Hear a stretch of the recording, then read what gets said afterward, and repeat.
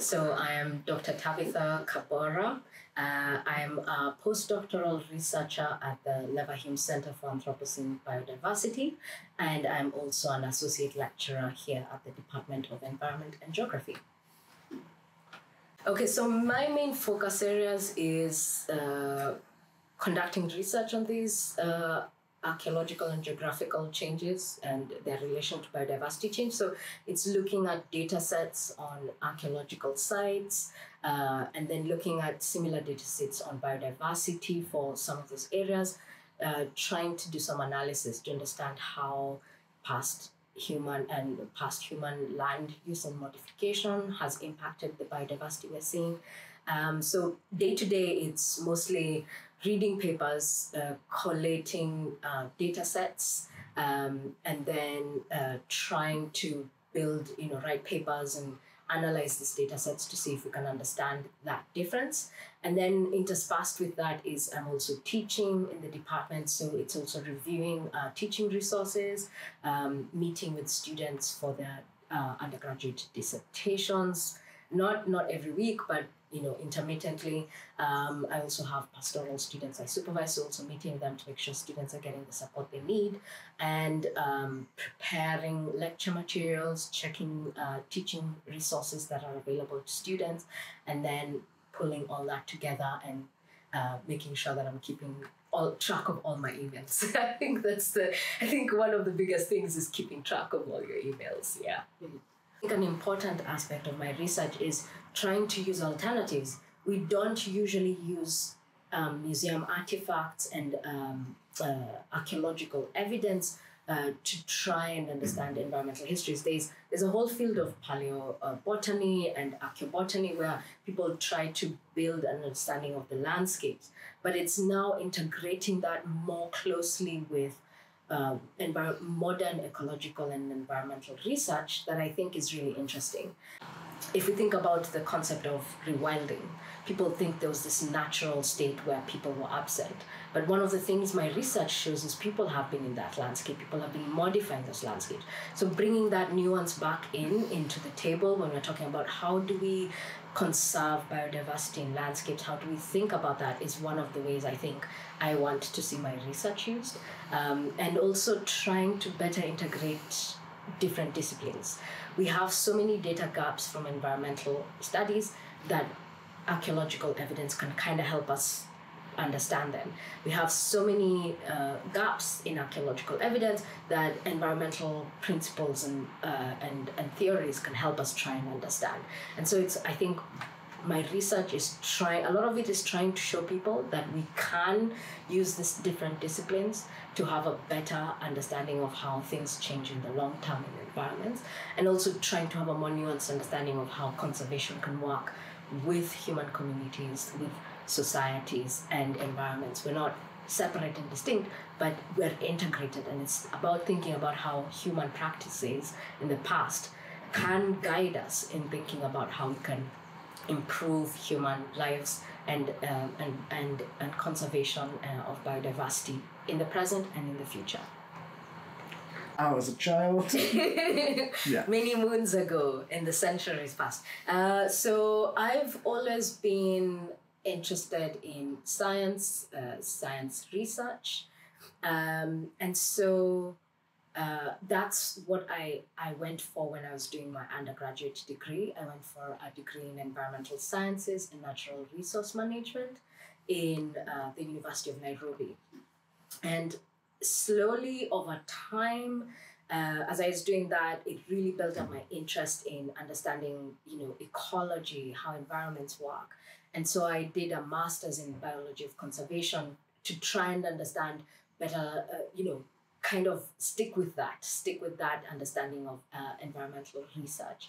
And as I was finishing my PhD, I had the opportunity to work as a program associate for an environmental consultancy. And they looked a lot at how we can run national and global projects on how environments change. And that was really interesting to me. And it was purely by chance that a friend of mine who was planning to pursue a PhD, mentioned that PhD would be a good idea.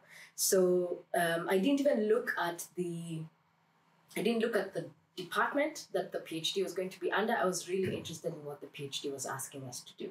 What they were asking is, how do we understand long-term environmental change? How do we understand how humans have modified landscapes? And I think that was really interesting to me, because over and over, as I was looking in my undergraduate and my master's research, it was how people and landscapes are intertwined and how they interact.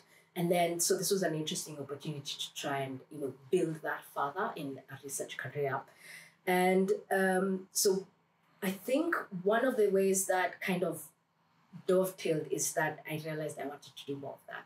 I wanted to understand historical land use change. I wanted to understand historical environments and modifications, because in archaeology, people are talking about changes in 100 years. When you in environment, you're talking about changes in like 100 years. But in archaeology, we're talking about how have environments changed for the last 10,000 years. And that blew my mind, I think. Because I'm like, how do we then look at such a long-term trend? How are people living in the 1200s? So my PhD project was about historical agronomy from the 1200s to 1800s. So trying to pull information about the climate at that point in time, what the vegetation could have looked like, why they made the decisions they made, was really interesting to me. And I was like, okay, that's what I wanted to do. That's where I want to go. And I was really interested in broadly understanding this long-term, large-scale environmental changes. And that led me to doing a postdoc in Bradford under the Lost Frontiers project. But now I was looking at how a landscape gets submerged. How does an entire land bridge, as it were, where Doggerland is, disappear over a couple of centuries? How does sea level rise impact landscapes? And so that's been how I've slowly been central to my work, has been kind of that slow, constant question of how do we look at this long-term landscape changes and modifications, and what do we use to understand that? So for me, it's looking at archaeological evidence, it's using my skills in archaeology, using my knowledge in environmental sciences, using my this computational simulation skills that I've built in agent-based modeling to try and pull all that together. And so usually I try and look for projects that do that. I try and work with people who are doing that. And that's how I've ended up, I think, in those places.